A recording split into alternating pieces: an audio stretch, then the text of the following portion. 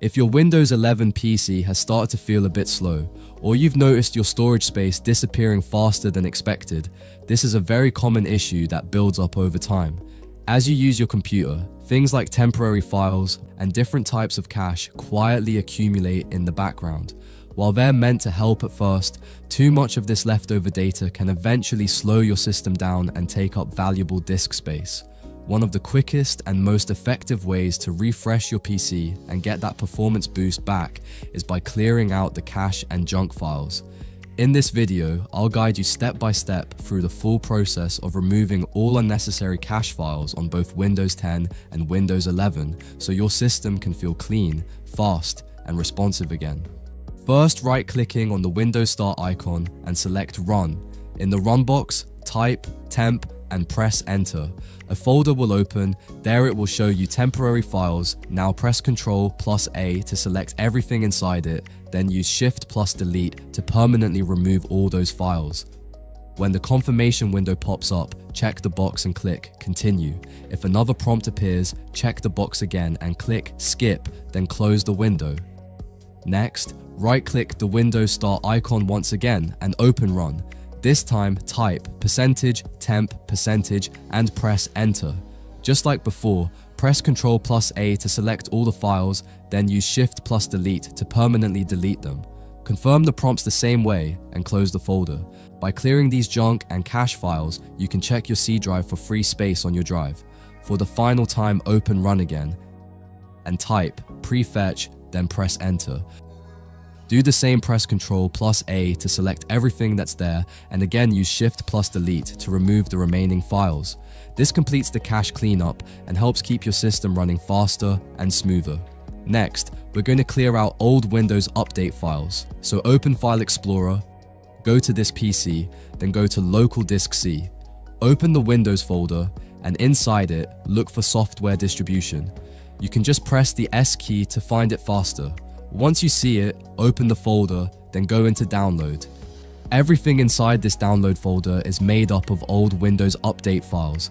Delete all the files permanently like you did. When the confirmation prompt appears, simply click Continue. This step alone can free up a noticeable amount of disk space. Once that's done, you can close the window. Now, let's move on to the next step. Click on the Windows search bar and type Disk Cleanup and open it. If you see the prompt, choose the drive you want to scan for junk and cache files. In most cases, that will be the C drive, so select it and click OK. Windows will now scan your system for unnecessary files, including system files and old update data. After the scan completes, you'll see a list of file types you can remove.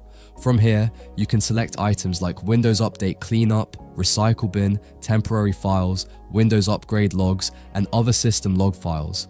Once you've selected everything you'd like to remove, then click OK, then confirm by clicking Delete Files. Windows will begin cleaning up your drive, removing all the junk, cache, and temporary files. This built-in tool is one of the easiest and most effective ways to clean up and speed up your Windows 10 or Windows 11 system. After that, the next step is to clear the RAM cache. To see what's going on, open Task Manager on your Windows 10 or Windows 11 system, then go to the Performance tab and then click on Memory. Here you'll notice that a large chunk of your RAM is being used as cached memory. In my case, it's around 4 GB, which can take up a significant portion of your available memory. Sometimes clearing this cache can really help, especially if your system lag or feels slow. Microsoft actually provides a free tool for this. Open any web browser and search for RAM Map. Right at the top, you'll see the official Microsoft link. Click on it.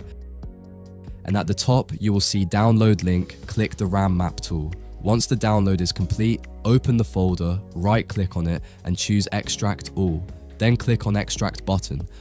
After extracting the files, look for RAM Map 64 and right-click on it and select Run as Administrator. Click Yes when prompted.